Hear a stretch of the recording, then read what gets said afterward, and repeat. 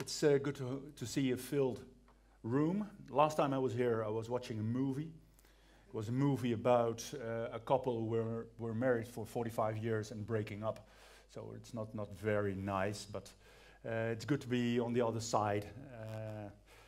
I'll be married for 30 years next year, I think, so I surely hope it won't happen to me. Anyway. This talk is about building a scalable and secure Python REST backend, or rather building a number of Python scalable REST backends. First I'll do a short introduction. My name is Gerard Lutterop. I've been a developer since 1977. Back in the 70s, developer wasn't an official name. I started developing on my Texas Instruments 57. Which had like 50 programming steps. Had a lot of fun with it. In 2002, I chose to develop only in Python. Back then it was 2.2. And much to my joy, this is a literal quote, Python is the fastest growing major programming language today, which was in 2019. So choosing Python really paid off. I've been using Python for a lot of subjects, for data science, when data science wasn't yet data science, for marketing, to build software robots, websites, etc., etc. For anything except a UI, basically. We needed some rest. A few years back, our cash cow was Android 1.0. Android, which sounds a lot like Android. The name comes from the input Android, input droid. They were software robots for a major telco in the Netherlands. We did process automation for a number of processes for this company. We ran into some limitations of the current solution, so we decided to build a new solution, Android 2.0, and we had a very ambitious goal, or I had a very ambitious goal, and it was to base it on automatic process execution based on BPMN. BPMN stands for Business Process Model and Notation, and our goal was to build an automatic execution tool in order to scale the Android service. In order to fulfill that task, we had some more than 100 separate endpoints with a rather complex inheritance scheme to build.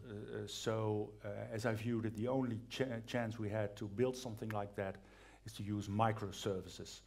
Microservices were rather new at the time, so we had to choose how to implement those microservices.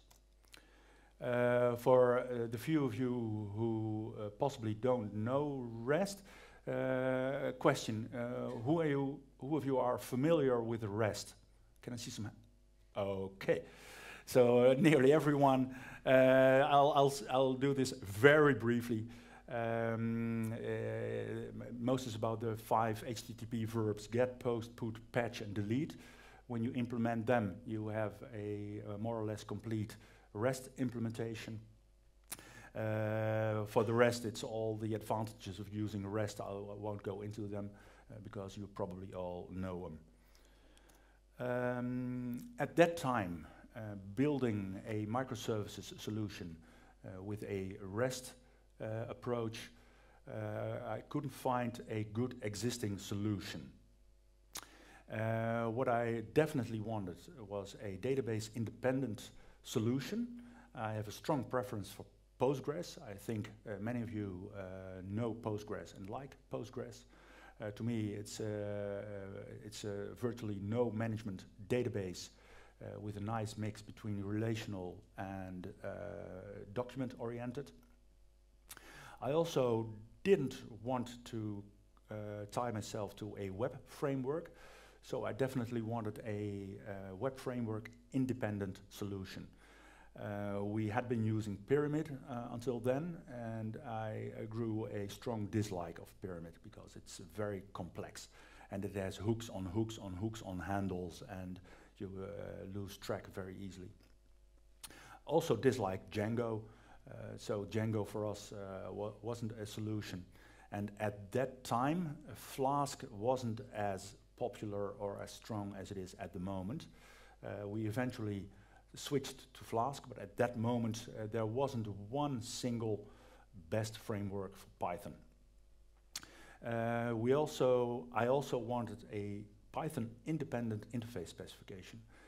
There was a web framework or a REST framework for Python, which was based on Python types for specification of the interface, and I didn't want to use Python for specifying the interface because REST is not about Python. REST is about a number of abstract interfaces, so I don't want to tie them to Python specific interfaces. I also dislike SQL Alchemy. I sound a bit like the Mopper Smurf. It's about all the things I don't like, but SQL Alchemy, to me, it's too magic. It's very programmer-oriented, which I like. I know many programmers don't like databases, don't like SQL schemes, etc. So SQL Alchemy tries to solve that problem, but I think, my experience, that in solving that problem, they threw away the child with the bathwater. The magic and the connection between the front end and the implementation and the database, to me, it's too vague. I want to have influence on how the database is organized. And last thing about existing solutions, security is hard to get right. Like Pyramid, they have a nice plugin for security, but getting it right is really hard. So let's build our own. Of course, it's very risky to build an ambitious framework like this with all the with all the restrictions I put on it. I have some more restrictions, some more criteria. I'm a developer myself, so I want to have a framework which is developer-oriented with ideally no boilerplate code. One of the reasons I dislike Java is that it's got a lot of boilerplate code. Don't like that. I also want it to be easily expandable. My experience in expanding existing solutions is it will almost always fail on expanding the existing database. Adding fields, tables, relations to an existing database in production almost always turns out to be very, very difficult. Because you have to expand an existing database with possibly millions or tens of millions of rows. And the last three, database, web framework, and definition agnostic, I already mentioned them. We had to make a lot of design choices. I wanted to adhere to REST as much as possible. To me, REST was the best concrete choice for implementing microservices. But REST has a lot of interpretations, so we had to choose one. And instead of cherry-picking the best solution for REST, we chose the like 40-page explanation of Todd Frederick about REST, and we adhered to that as much as possible. Even then, there are many open choices, so we chose as wisely as we could, I hope. Then we go more into how the solution was defined, and don't worry, we'll also have some code somewhere down the line. One of the decisions we made was to map a URL to code. Like in Flask, you can, with a decorator, you can specify the routing from URL to your specific class or method. And we decided to have a fixed mapping.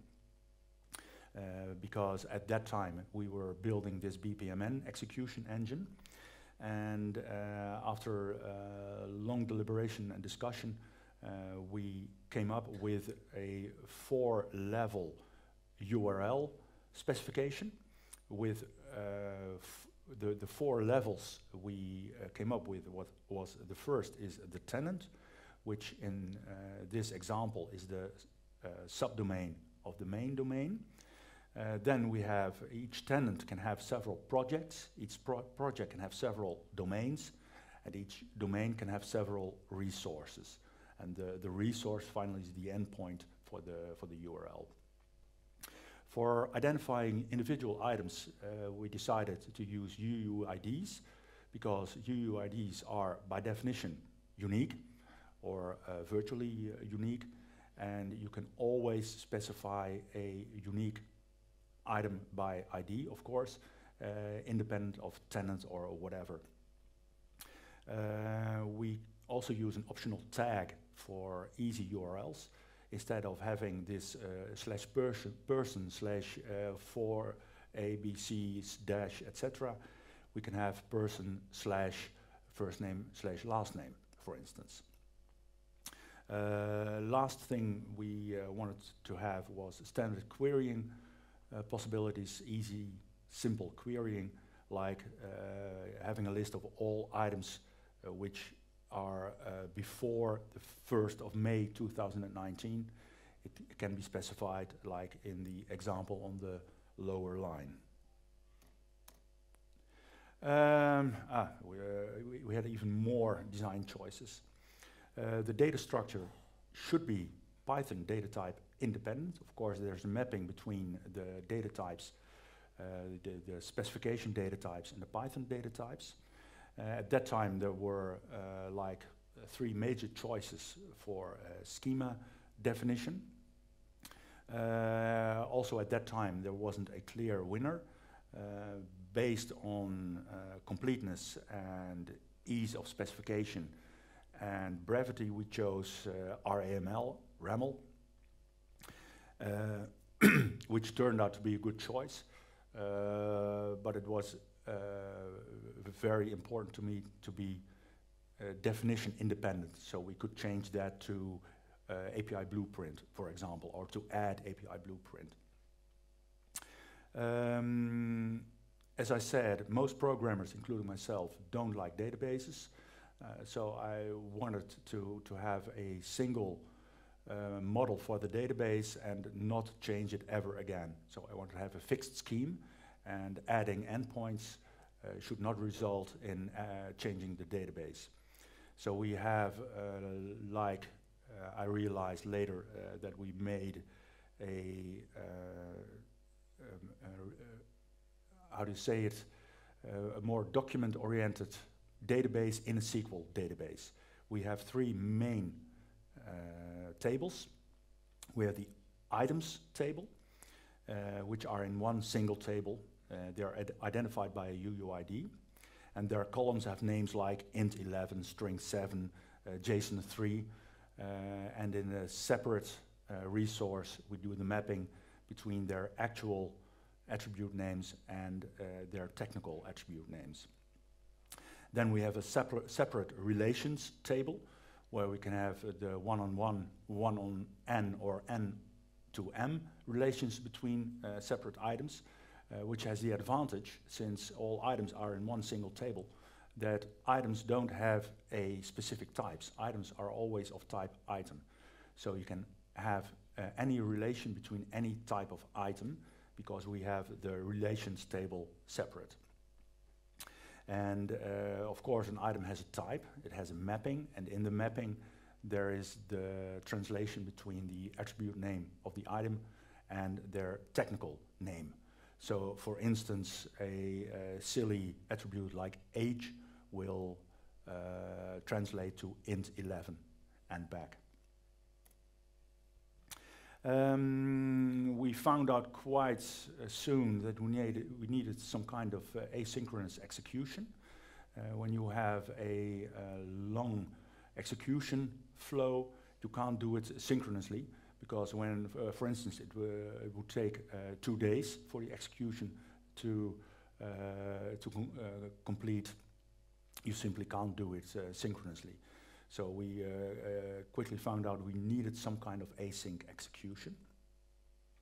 And I think this is the core of what we've done, is the code mapping between the URL and the code.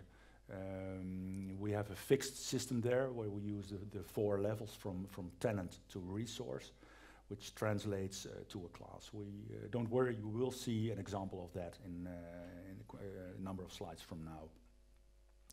And the standard code that we built is that a standard plugin, as we call it. The standard behavior is that it writes to the database and it gets items from a database. So you can build an endpoint with a definition only, with only the mapping, and then the framework will give you a generic endpoint without any specific behavior. We will see an example of that. When you need a specific behavior, you simply override the standard methods to do that custom behavior. Final thing, which turned out to be really hard to get right, is to get a security right. We tried to build, or we tried to buy or get a standard solution. It turned out not to be available at that moment. So we built our own, which is token-based. Initially, we only used JSON web tokens, which is a distributed system. And later we added a stored token system, which gives the option of retrieving tokens. This is the overview of the whole system as it is at the moment. At the bottom left, you see the entrance from the internet, an optional cache, a reverse proxy before it goes to a web framework. Don't worry, next slide will show all the choices we made. Then it enters the framework. We don't have a name for a framework yet. We keep calling it the framework. The framework has a connection with a message queue and a number of plugins. We use the plugins to build custom behavior for each endpoint as requested. Of course, there's a connection with the database, and we have the option of storing files in a blob system. These are the concrete choices we made. At this moment, we use the Google Content Delivery Network for edge-side caching. We use Nginx, as most of you will probably use, as a reverse proxy. We use Flask as our web framework. And then we go to the Python-based framework. We use Python only in our framework. And to give you an impression of the amount of Flask we use, the Flask plugin we built to connect to our framework contains roughly 200 lines of code. And initially we tried to use Tornado. We ran into some limitations, and in like 2 days we were able to use Flask full swing in our framework. So that gives an impression of how independent of the choices we are. For storage, we use Postgres because I like that the best. We use Google Buckets for blobs at the moment, but we're independent there also. We use GitHub, obviously, for the plugins, but we have also used our own system for storing plugins. So we had like a meta system for building our own system. And we use RabbitMQ for our message queue, which is a very nice scalable solution. Then, finally, some examples. This example is a simple playground without any code. This is our internal tutorial, how to build some endpoints. This is an education example where we have 2 types of person, a teacher and a student. We have classes and we have courses. And in this simple example, we also use inheritance. We have this type person, which is of type object. This is actual RAML as we use and as you can import in our system. This person type has 3 properties. The property name, which is a required property, and a birth date. They have 2 different types. Name is obviously is a string type. Birth date is a date type.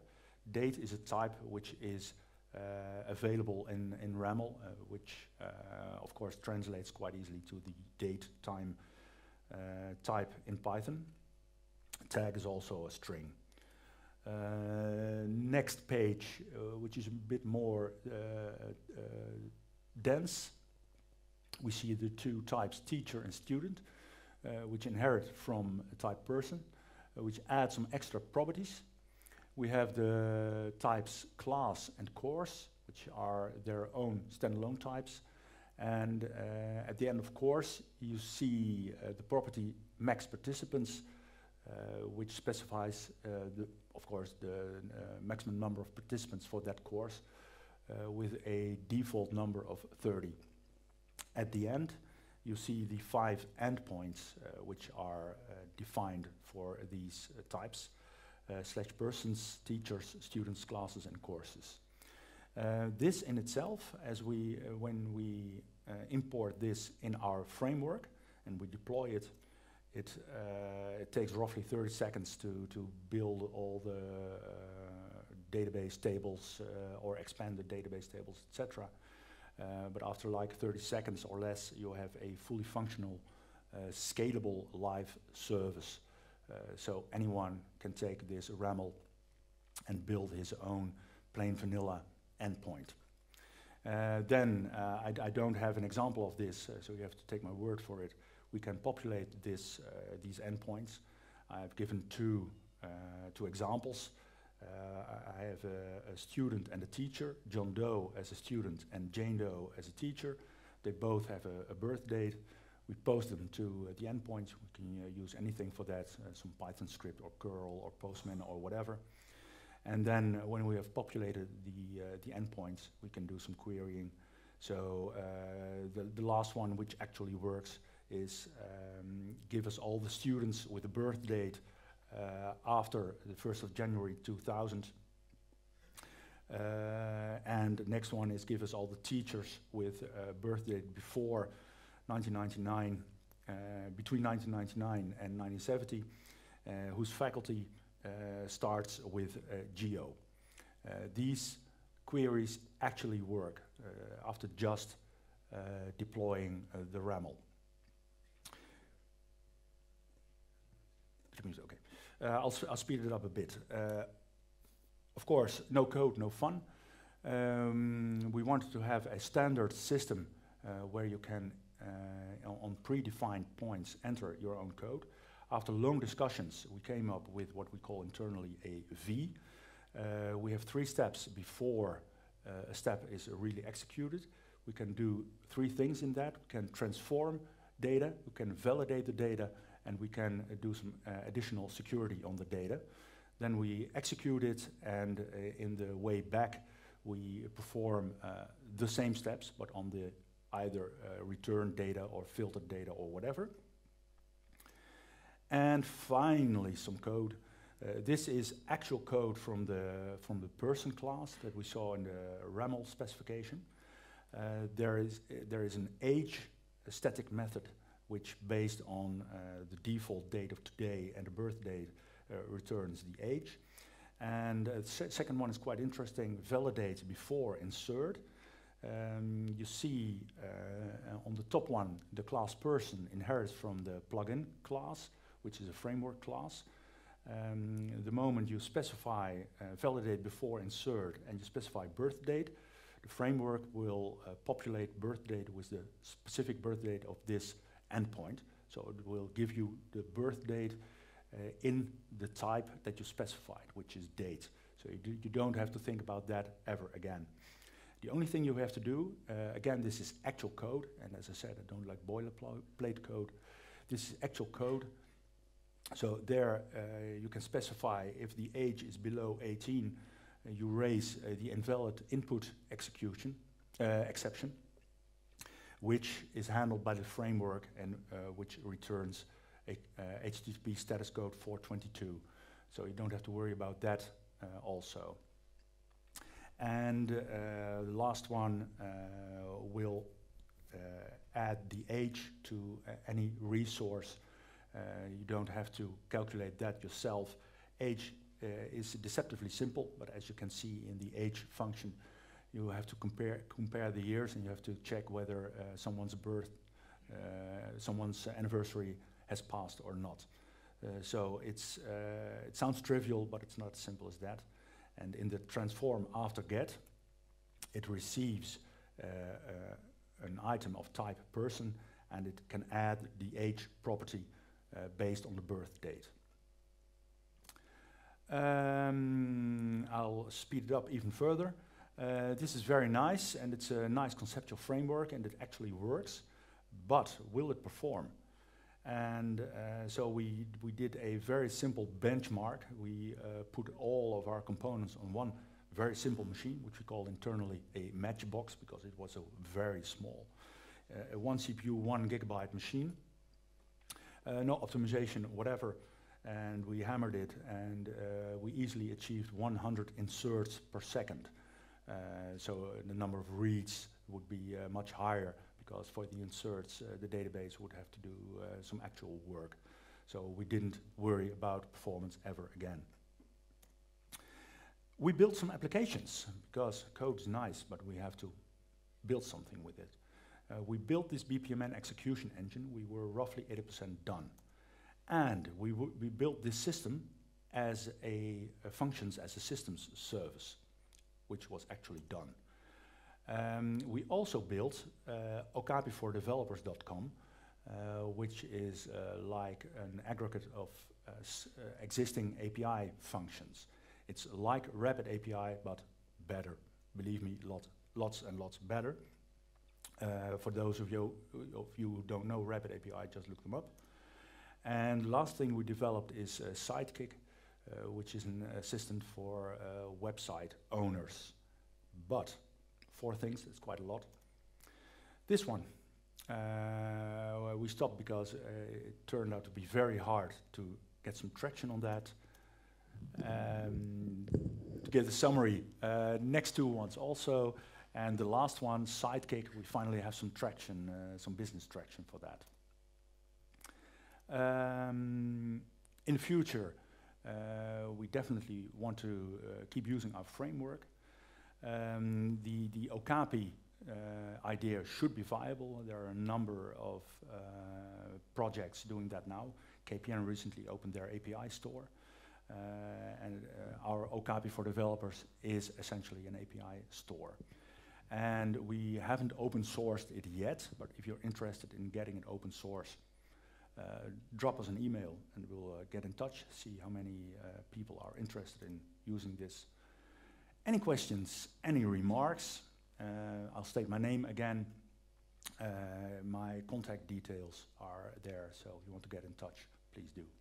Thank you, Gerard. On the bombshell of let's get it open source, let's thank Gerard for his talk.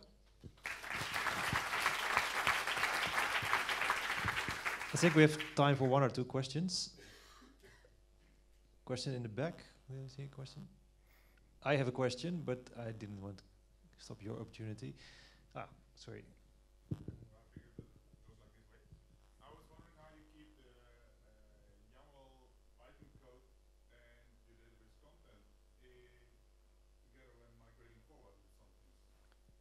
So the question is about how to migrate or evolve the schemes. Yep, that's a big how do you call it, trap for projects when they move on. They have to change their scheme. We have solved that by supporting evolving schemes. So when attributes are added, they are automatically added to the endpoint, they are automatically added to the database. When attributes are dropped, they are automatically deprecated from the database. So initially we had an extra level, level 5, which was version, but after long discussion we dropped version, And at this moment, we have never had the need to deprecate an API completely. We always could keep moving on, adding attributes, changing attributes, and dropping attributes. Thank you. One more question. Hi. Did you try any other message queue applications except for RabbitMQ? And can you tell something about your experience with Rabbit? Yes, I looked at the. I'm a big fan of serviced solutions, so I looked at the Amazon MQ offering, and honestly, it was a bit of a laugh because they didn't support pushing. They couldn't guarantee single delivery of messages. So yes, we looked at.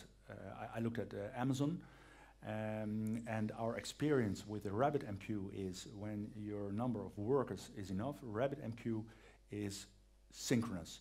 It has zero delay, and it buffers your messages quite nicely. And for instance, when you have two little workers, and it will handle your load perfectly. So we're very, very content with the RabbitMQ. Okay. So for further questions, there's room in between talks to discuss whatever you learned here today. A final hand of applause for Gerard. And